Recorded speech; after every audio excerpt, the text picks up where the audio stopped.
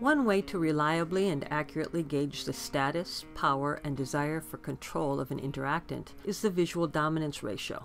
This is the ratio of the percentage of speaking time spent looking at the other person to the percentage of listening time spent looking at the other person. In this activity, each learner is given a card, and it is going to give them one of the three kinds of ratios: high, moderate, or low.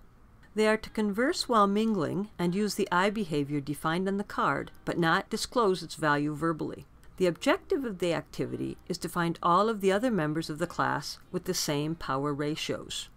For example, a communicator who displays a high visual dominance ratio spends 55% of the time looking while speaking versus 45% looking while listening. Communicators who have a moderate visual dominance ratio have a 40% versus 60% ratio.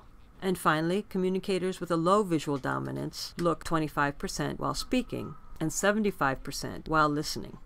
It may be interesting at the end to ask learners what their response was to power and control and sustained gazing.